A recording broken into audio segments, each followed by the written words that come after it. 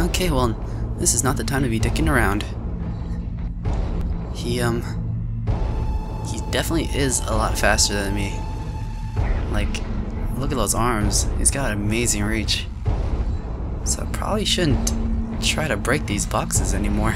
I don't know what's inside of them, but it's probably nothing good. Nothing worth breaking. I really want to break them though. Nah, don't do it, man. They're probably just here to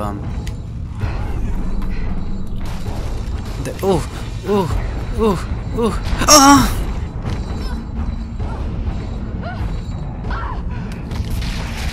Just need him to turn the other way. Turn the other way. There we go. Keep going that way. And we'll make a break for it now. Those boxes probably had nothing in them. They were just there for cover, probably.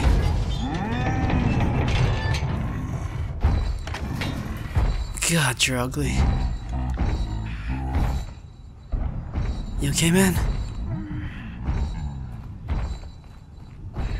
God damn. We should go. I never learned. There's not gonna be items in this game, dude. Don't you know that? You should know that by now. Just move. Okay. Come on, man. Let's go.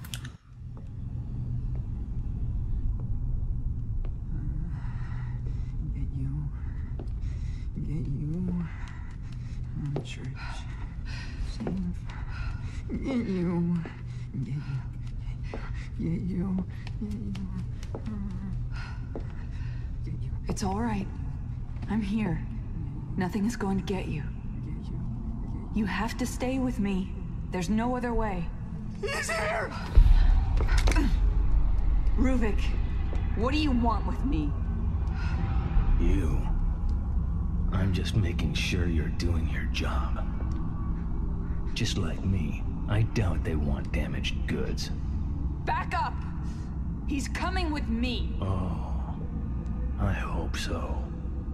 I needn't remind you the consequences for failure. Your people aren't the only ones counting on this boy. You need him to get out. As do I. We're all their pawns, eventual victims. They killed me. They ripped me apart and took what they needed. I will destroy what they wish to control. Ruvik?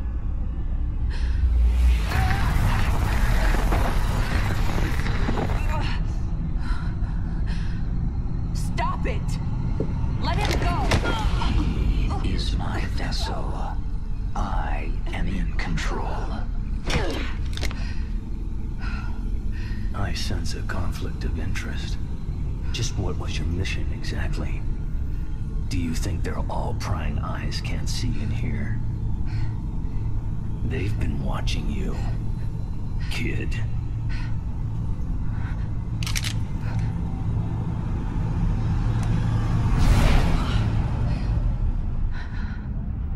What are you doing, kid? You are to bring the boy back to us. No! I can't! If I bring Leslie out, Ruvik comes with him. We don't know what he's capable of. I can't let that happen.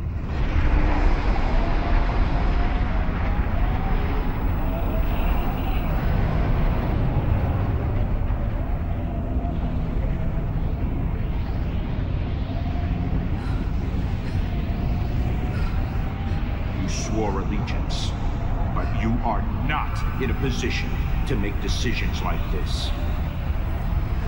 This is not acceptable behavior. You will bring us back that boy.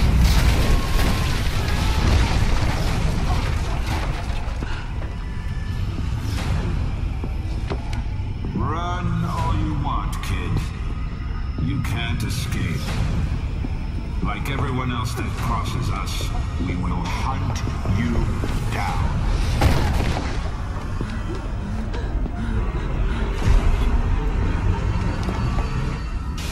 Come back, kid. You have a job to do.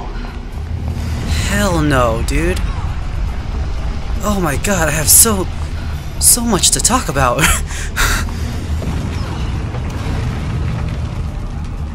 Enough games.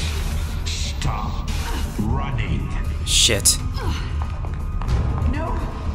Stop! Get away from me! Is that my father? Oh, is that guy my dad? His face all of a sudden started showing up. Could it be the face of my father, who used to run the church? I mean, thinking about the way he rose out of the ground right in front of the what is it, the pedestal? The podium. Yeah. Have you acting on your own? You will follow us. Oh crap.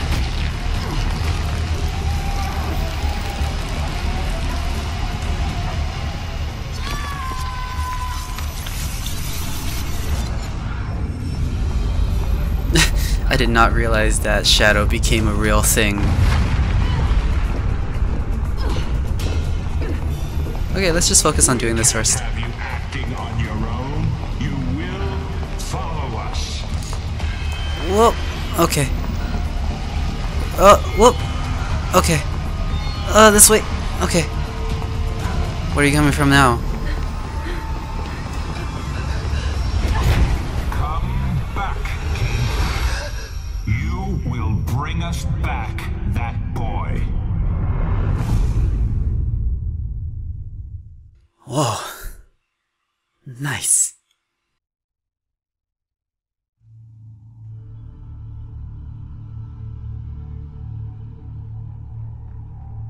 Having all of you in one place will provide us with opportunities.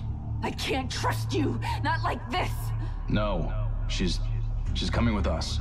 She's my responsibility. Look, Seb, we need to talk. You're getting out of control. Finally, with this machine, I can go back. We can continue the experiments. There are some things here that are to remain in the dark. Beacon. I just hope I can get there before he does.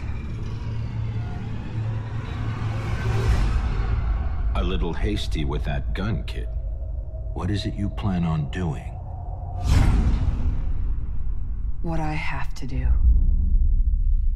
Oh, hype. Oh, man. Okay, I'm looking forward to the next DLC for sure. Oh, that's pretty awesome. You can now choose Kuroyami mode when selecting new game.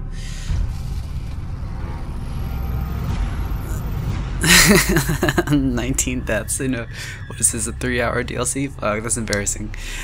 Anyway, that was pretty cool. Pretty cool.